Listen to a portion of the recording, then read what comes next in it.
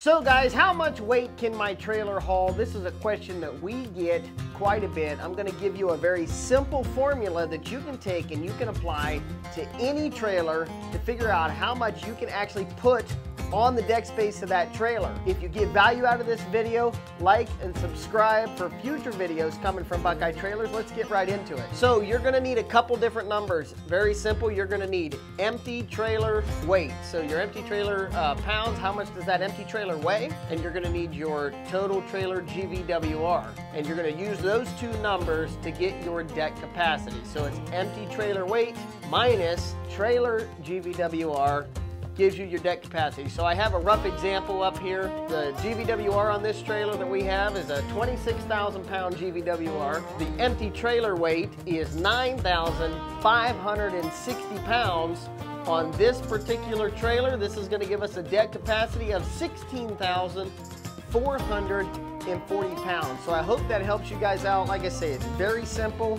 Two numbers subtracted from each other is going to give you your deck capacity. I hope you guys got some value out of this, and I will catch you in the fast lane. Take care, everybody.